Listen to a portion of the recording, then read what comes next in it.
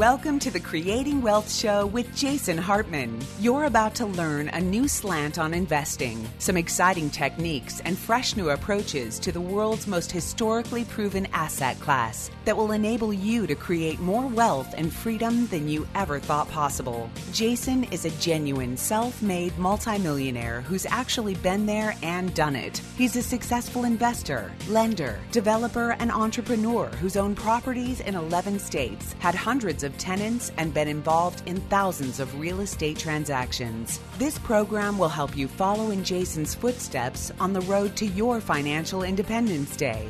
You really can do it. And now, here's your host, Jason Hartman, with the complete solution for real estate investors. Welcome to episode 1720, 1720, and you know what that means. Regular listeners, it is a 10th episode show where we talk about a topic of general interest, how you can be more successful, improve your life, enhance your life, and today we have a returning guest back on. Last time he was on, he was not here for a 10th episode show, but this time he is, and that is none other than best-selling author Steven Kotler to talk about flow, to talk about enhancing our lives in so many ways, just being more effective in general. So I think you'll really enjoy this interview, but before you do anything, at least make a mental note that you must go and register for our live conference. Yes, live in-person conference. And that is Empowered Investor Live, September 10th, 11th, and 12th. On the 10th, that's a Friday, we are including a special property tour, and that is included with your ticket to Empowered Investor Live. So Friday, property tour. Saturday and Sunday, we have the conference all weekend. We have a fun event planned for Saturday evening, and by the time this conference happens, in about 40 days from now, it will be our first live event in almost, not quite, but almost 2 years. Wow. I'm so excited to see everybody. Everybody's been asking for a live event, and here it is. So we look forward to seeing you there. Go to empoweredinvestor.com to get your Tier 2 early bird tickets. There's only several days left on that Tier 2 for early bird. We had Tier 1 sold out already, but hey, these are still a great deal, still under the early bird pricing. So be sure to join us for that. Property tour included on Friday before the event, and I think it's going to be a really fun and exciting time.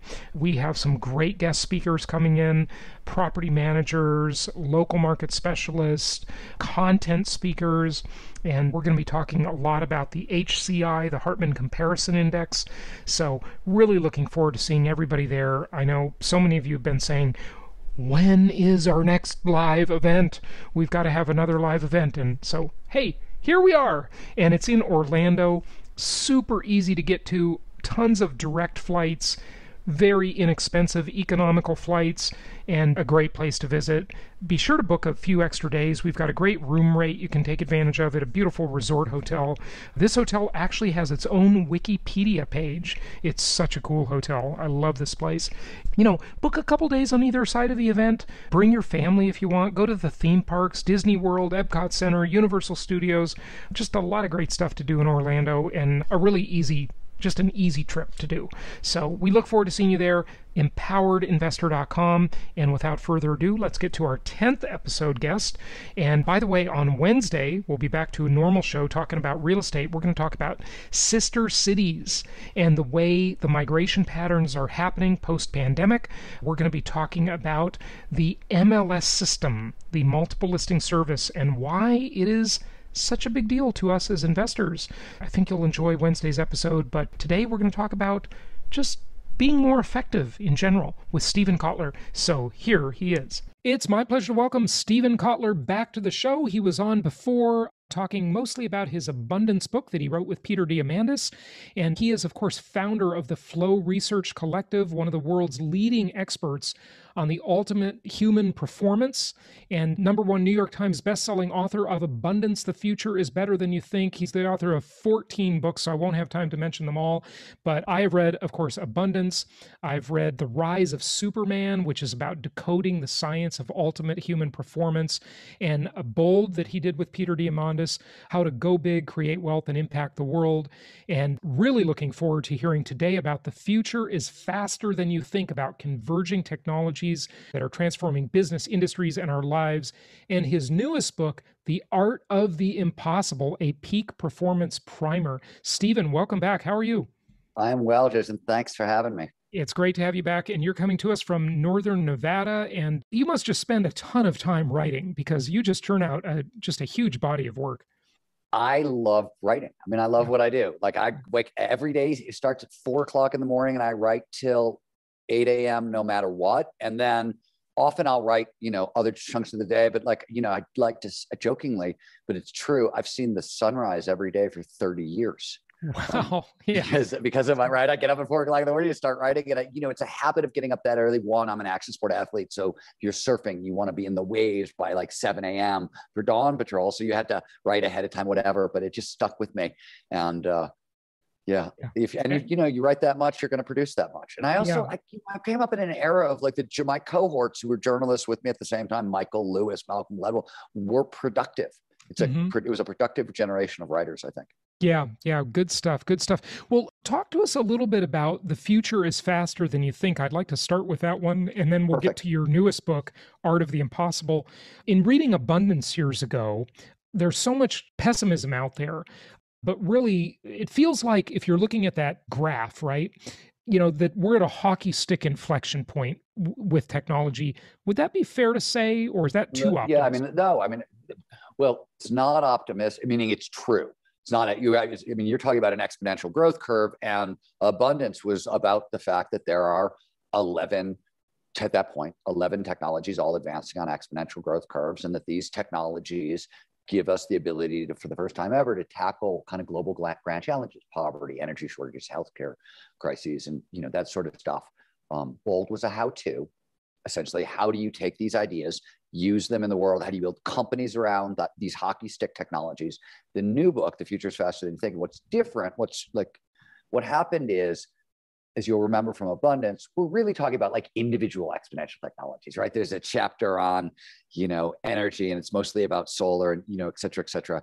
There's a chapter on robotics. But what's happening now is these formerly independent lines of exponential technologies that are all accelerating wildly, they're starting to converge, overlap. And what you get as a whole is much greater than the sum of its parts effect. So now this is not optimism. This is what I say, this is the fact. Then we'll come back to where the optimism is going to come into play. The fact is, and Ray Kurzweil, who's sort of the smartest guy in the room on exponential technology and has been for a while, his predictions are very accurate. He has said, we are going to experience roughly 20,000 years worth of technological change by the end of the 21st century.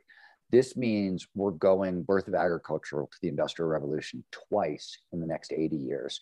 What it means is in the next 10 years, we're going to experience about 100 years worth of technological change. So if you think back to 1921, fast forward to now, think about all the technological change that's happened, you can pack that into about 10 years. That's Ray's prediction. That's what's happening with converging technology. That's what we're seeing. So what Peter and I did was we said, okay, if this is happening, let's go through all 11 of the major industries on Earth, the biggest industries in the world, and let's plot what's going to happen over the next decade, where like the optimism is more wealth is going to be created over the next 10 years than possibly has in the whole history of humanity. The opportunity is amazing. That said, if you are a legacy organization and you're trying to hold on to what was, you've got a big problem, right? Yeah. So that's why I paused when you said it's very optimistic because we're wired that way. But if you're not embracing the idea that we have to learn to move very fast to keep pace with today's world, that's where it's pessimistic. Yeah, right. Good points. So I want to make sure that I ask you how You think that wealth that's coming, that will be created, will be distributed? Will it be, very concentrated at the top? Will it be widely dispersed? And I certainly don't want central planners to distribute the wealth. I'm just saying by nature of the economy. But So but I want to make sure also I ask you for some examples of these convergences, because that is yeah, let me give you a great one, because it's sort of, we opened the book with flying cars, and flying cars, people have been fantasizing about flying cars for literally like 4,000 years. There's like, you can go back to ancient Hindu texts and they talk about flying chariots, right? Like, this is an old fantasy. There are now 100 different flying car companies. In fact, the battery technology breakthrough that we've been waiting for to unlock all of them, I saw the news release of it yesterday. So the point is that, why did it take so goddamn long to get a flying car? Like, what's the deal? Flying cars are flying robots, right? Essentially, they're AI controlled. So AI meets robotics inside the flying car, because you can't fly a flying car that way. They have all kinds of radical new materials, because they have to be durable enough for travel, yet light enough for lift. They have cutting edge battery technology that's a spinoff of the solar industry that allows for kind of the energy density and the lightweight that you need for a flying car. And I could go on and on. There are about 11 different kind of technologies that all come together in flying cars. Okay, so I could see there that we've got to have the computer technology needs to be fast at processing, it needs to have an AI add-on, maybe needs to be self-driving. The whole thing needs to be maybe made out of graphene or some, very high strength, low weight product. So yeah, there's a lot of convergence there, right? Yeah. Here's the point. It's not just flying cars. We're also getting, in the same decade, Hyperloop. These are maglev trains, 700 miles an hour, Los Angeles to Las Vegas in 20 minutes. There are 25 different Hyperloop projects in the globe right now. Elon Musk wants to repurpose his rockets that are going to get us to Mars in the 2030s for terrestrial space travel, electric cars. I can go on. The point is that all of these things are converging on transportation, and this is going to have huge effects. The difference between abundance and now is, in abundance, we would have a single exponential, and it's going to disrupt products and create opportunity, like new products, new services, new markets. And when you say abundance, you mean the book abundance? The book abundance, yeah. 2013, where you're talking about single exponentials, or 2011, I think, single exponentials, the opportunity was, oh, let's start a robotics company. Oh, let's start an AI company, right? Now the opportunities are at the center of, 6, 7, 8 different exponentials. And so you're getting, and it's not just, the level of disruption has increased. So it's no longer just products, services, and markets. It's now institutions, or really kind of foundational fabric of society stuff. Like, if you live in Los Angeles and you can now go to Las Vegas in 25 minutes, which will be where we'll be by 2028 or so, how big is the local dating pool? How big's the local school district? Where do you do your banking? Where do you do your shopping? Right? Like, really simple, basic, how we organize our lives suddenly really changes, really expands. Right. Stephen, one of the things I often say is geography is less meaningful than it's ever been in human history. I think that's smart. Yeah. Because, when I say that, I'm talking about the self-driving car coming, and I'm talking about teleconferencing technology, right? It's still meaningful when it comes to the 3 or 4 blocks around your house. But once you get past that walkable area, it doesn't much matter. Yeah, it's really interesting. And COVID has even expanded on that, or accelerated that idea even more. Yeah, I think so too. Can you give us maybe just another example of the convergence that is going to? Yeah, I'll give you. So let me give you the one that when Peter and I started talking about this a while ago, but the thing I noticed that brought it to my attention, when I was like, okay, this is interesting. I work at the Flow Research Collective. On our board is a man named Adam Ghazali. Adam's a neuroscientist at UCSF, and he created a video game that treats cognitive decline in older adults. Basically, cognitive decline is about 6 different things that decline. He has found a way to reset 2 of them, basically to where you are in 20, put it into a video game. This video game, he made it, this was on the cover of Nature 4 years ago, but it was approved by the FDA last year. So you can now go to the doctor and get a script for go home and play this video game a couple hours a day. So a couple of years ago, I was giving a big talk to all the executives at NBC. And they wanted to know what the future of convergent technologies looked like. And I told them about Adam's game. I said, look, you don't understand. Right now, you think entertainment and healthcare are totally unrelated fields, and they are. But 10 years from now, are you going to the movies? Or are you going to go to the movies that makes you smarter or treats cognitive decline or is neuroprotective or play video game? And that's where this is going. And so that's an example of a mashup market, right? Interesting. Very interesting. Which, by the way, leads me to a question for you about Neuralink. Are we getting close to that? You know, Musk demonstrated it on pigs several months ago. So I think the Neuralink work is amazing. I've been following where it started at Harvard and where it's going. And I will tell you, as a guy who works in neuroscience and works with a lot of the top neuroscientists in America, I don't know anyone, myself included, who hears his timetables and his predictions and thinks they're real. I think his technology is real and the development curve is it's there. Well, he's famous for missing deadlines. We all know that. That's what I mean. Like, I think his deadlines for this shit are off by a decade, if not more. But yeah, the technology is real and it's progressing. I also think there are going to be, as we start to scale this up into humans, you want to interface with like everything that consciousness does, everything the brain does is it tries to filter out reality. We take 11 million inputs a second coming to our senses. Consciousness is 2,000 bits. And what you can actually pay attention to is under 300. So everything in our filter screen in our brain is designed to filter out massive amounts of information. So I don't give a shit if Elon can hook my brain up to the cloud because he still hasn't dealt with the filter problem. Okay, so it's how fast we can receive and process the information. I mean, we can think faster than we can listen. The typical speaker talks at, 200 words a minute or something. We can process 600 words a minute or something like that, I've heard. But the Neuralink can't get it into us fast enough. Right? I mean, my point is right. I have the World Wide Web on my phone. Do I need it in my head? Because there's the same biology that sits between my phone and me, which is I've got all these filters that process out external information. Otherwise, we'd be overwhelmed by the amount of stuff. We'd be flooded. What would you pay attention to? Right. What's important? What's not important? All these issues exist. I know this so well because flow is the only time you can actually turn up the amount of information coming in through the brain that we can process. Flow amplifies all the kind of foundational information processing structures in the brain. So I'm well aware of like what are the bottlenecks, and it's not just me. Mihai Csikszentmihalyi in his book Flow in 1990, right, which I read years and years ago. He wrote about this bottleneck in 1990 in that book, and other people have written about it since. So there are things like that where I think, okay, the thing you're talking about is kind of real, but I'm not saying these are unsolvable. I'm just saying these are puzzles. These are what we're going to have to come to next, and I don't think his timetable is accurate. I think we'll get there. Sure. I just think the timetable is crazy. The distribution of the wealth. There will be a lot of wealth created with these new technologies and the convergence of them, just huge amounts of new wealth. How will it be distributed?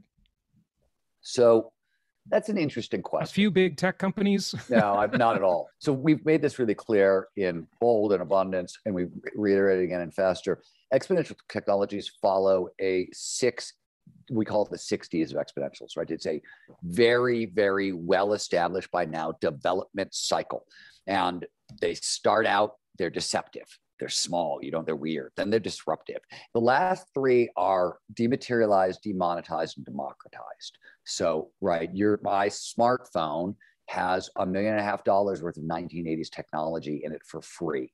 That technology has been demonetized, right? I don't have to go out and buy an iPod anymore. I don't have to go out and buy a camera or a video camera, blah, blah, blah. And it's democratized because everybody has one. Everybody has one, right? Yeah. So this happens with all these trends. So what you get with your money and what you start to get for free, like that is just like what's available to us from a goods and service perspective is going to continue to increase. 3D printers democratize stuff. We're getting 3D printed houses and et cetera, et cetera. So all that is still coming. All that is still happening. When I look at clearly there's a huge concentration of wealth right now. And some of that is legacy money, right? It's family money, it's generational. But the new wealth, the difference is it's a digital, non-digital. And it's really about companies. It's not about individuals anymore. It's whole industries that haven't wanted to digitize, haven't wanted to step into the 21st century. And if you work in a non-digital industry, you are suffering right now, without a doubt. If you work in a digital industry, you're not suffering. There's no wealth divide at all. The opportunities are amazing. There is a digital, non-digital, and it's not even about like personal technology anymore.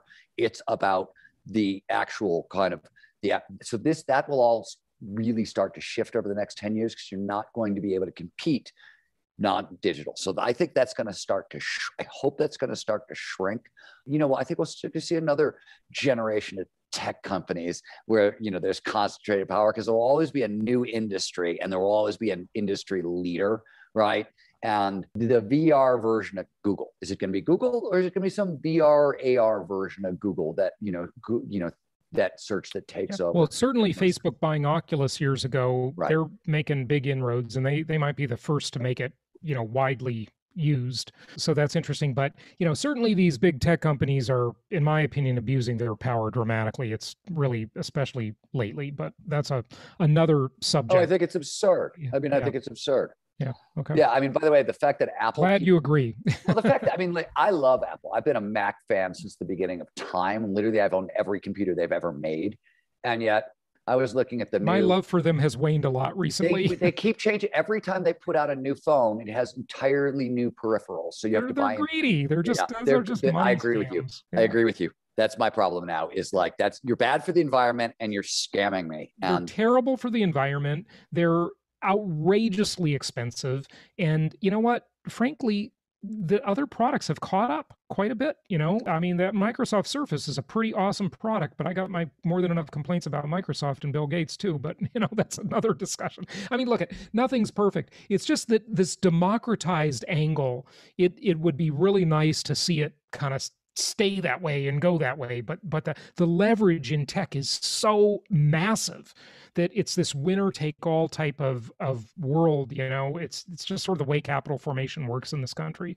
I don't think we're going to change that. But if you have a comment on that, great. But let's switch gears to talk about your new book, because you really mentioned a good thing about flow, allowing the information to come into you faster, and how that state. But if you have a comment about the capital formation, feel free. No. Let's jump to flow. I don't. Right. I don't at all. That's not my expertise. So the art of the impossible.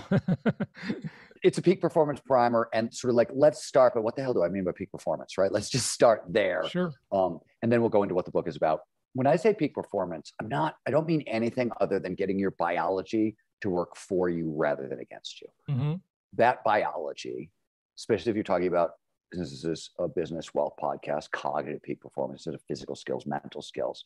That is essentially a set of skills that we file under the heading of motivation. There's another set of skills under the heading of learning. There's another set of skills under the heading of creativity. And then finally, flow. Flow is technically defined as an optimal state of consciousness where we feel our best and perform our best.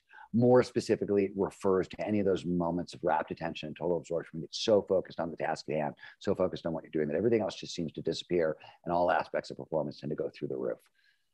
That's the entire suite of cognitive peak performance, meaning. And we've all felt that at one time or another, probably, that we've been in a state of flow where things just work, they just happen. If you haven't read The Rise of Superman, which is, a great exposure to this, Stephen's prior book, most of us have felt that state at one time or another to one degree or another. Some people, it's universal. When I say all human beings are hardwired for peak performance, what I mean is flow is universal in humans, and it's actually universal in most mammals and all social mammals, including humans. We all can get into flow. The amplification is motivation, productivity, and grit are amplified about 500% above baseline. Learning is accelerated. This is work done by the U.S. Department of Defense. Soldiers in flow learn 250 to 500% faster than normal. Creativity and innovation spike 400 to 700%. Collaboration, cooperation, communication, and empathy. Why do you care about these skills? I've literally just listed off every single skill that experts agree you need to thrive in the 21st century. Mm-hmm. So that's and flow amplifies all of them significantly. But there's more to peak performance than just flow. I've written a bunch of books on flow. What I haven't done is taken the hard neurobiological research that we do at the Flow Research Collective on the science of peak performance and put it into a how-to primer. This is, start to finish, how to apply the tools of cognitive peak performance to taking on hard challenges, what I call, the book is essentially lessons learned from people who've done capital I impossible, that which we thought could never be done. And this is in all domains: sports, science, technology, culture, etc. But but it's meant to be applied by anybody who's interested in what I call lowercase I impossible, which those things we think are impossible for ourselves. I grew up in Cleveland, Ohio. I wanted to be a writer from the time I was 5 or 6 years old. It was a blue-collar steel mill town. I didn't know any writers, know how you became a writer. There was no books. There was no internet. There was no one to ask. It was a small I impossible, Sure. right? Rising out of poverty, small I impossible. Becoming a successful entrepreneur, or another small I impossible. Becoming world-class at anything that you do. And because peak performance is nothing more than getting our biology to work for us rather than against us, the toolkit is the same. If you want to go after capital I impossible, great. It's the suite of tools that start with motivation, go through flow. Small I impossible, same thing. And if you're listening to me and you're like, dude, forget about small I impossible, capital I impossible. I just like want Monday to be a little bit better and easier and a little more productive, and I want to get along better with my kids, kind of thing. Well, Right. It turns out the biology is the same. So that's what the art of possible is about. Mm-hmm. And so what are some of these steps? I mean, this is like a more practical, tactical book, right? Extremely practical. Yeah. What are some of the steps we can all use to get into that flow state and take advantage of increased productivity? So there's a sequence. Our biology was designed in a certain order, in a certain way. The sequence starts with motivation, goes through learning, goes through creativity, ends on flow. But and you have to train up all these skills at the same time. Flow states, if you would like more flow in your life, one of the things we know is flow states have triggers, preconditions that lead to more flow. I won't go into too much detail from a neurobiological standpoint, but flow follows focus. It shows up when all of our attention is focused in the right here, right now. That's what these 22 triggers do. They drive our attention to the present moment. So if you want more flow in your life, these triggers are your toolkit. Now, there's no simple way to train these things, right? That's why at the Flow Research Collective, we have an 8-week training called 0 to Dangerous that we use to train people in this stuff. But I can tell you, if you're interested, we send you through it with a PhD neuroscientist or psychologist as your coach. It's a lot of work, but we measure flow pre and post with the standard psychological instruments, the same ones that Mihai Csikszentmihalyi developed, and we see a 70 to 80% increase in flow. So it's very trainable. The thing, why you care about motivation, learning, and creativity, these other things that are also amplified by flow is very trainable, and you can actually massively increase the amount of flow in your life. It's not stable.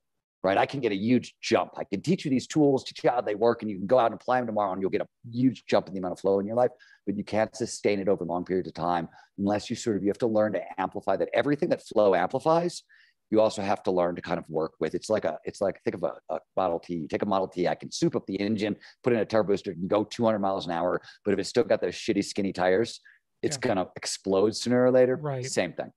Yeah. Okay. So can we, or would we want to be in a state of flow all the time, or is that just inappropriate to even want that? Would that be unhealthy? Well, so would we always want to be in flow? Let's just start with, we have a term in the industry for being in flow all the time. We call that mania, sometimes schizophrenia. So yeah, you can't actually live in flow. There's no such thing. And there's a bunch of the new age community loves to say, oh, I want to live in flow. That's enlightenment. And no, actually you're totally wrong. Flow is a 4-stage cycle. There's different neurobiological changes underneath each stage. You have to move through the whole cycle to reboot into flow. And no, you don't want to live in a permanent flow state. Flow is phenomenal for a ton of stuff. But you know what turned off in flow? Mm-hmm. Long-term planning. Risk-taking goes way up. Long-term planning is turned way off. And on top of that, your sense of morality and your sense of is also turned off. Flow's ethically neutral, right? But I always like to point out that cat burglars are in flow. In fact, I just read a phenomenal paper by Csikszentmihalyi that I'd never seen before from the 90s, early 90s on flow in school crime. So flow it's neutral. It can be used for good or for ill. If you go back to the 50s, the literature on flow is all about war. It was soldiers in flow. So depending on how you're feeling is on, the military industrial complex, you know what I mean? So you don't want to be there all the time. And for those reasons, there's a thing, a lot of marketers, a lot of the new age people, a lot of the self-help gurus, they like to kind of put their customers into flow and sell them shit. That's let me put you into an alternate state of consciousness and upsell you. This is a standard self-help tactic. And I always say this is the most ethically dubious thing in the world, because you're literally putting people into a state of consciousness where risk taking is turned way up. They're euphoric and they've got no long-term planning.